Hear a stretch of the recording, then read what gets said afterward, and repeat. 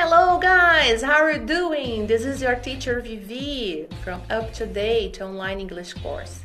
Today my tips go to the Jiu Jitsu coaches and some positions, some comments that you can give in English. The position today is the guard. Keep the guard.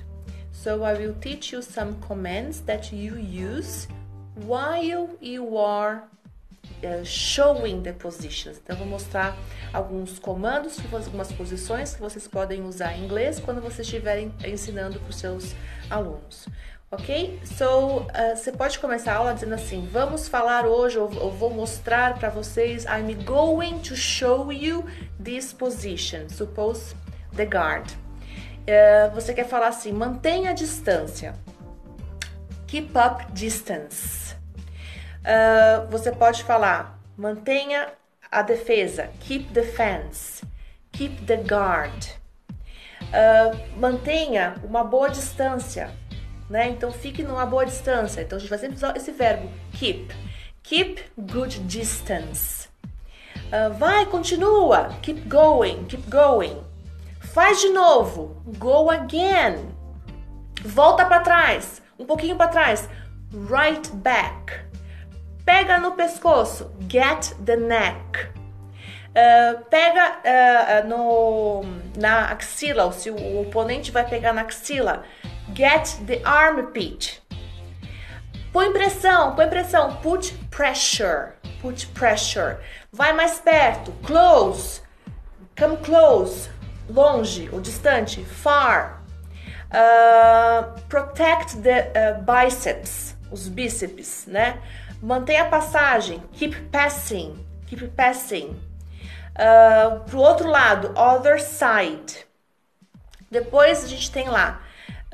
Now work the offenses. Então vai cruzar o joelho. Cross the knee.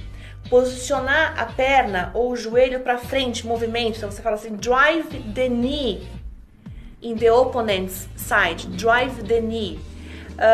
Aí vai colocar os joelhos no meio do oponente.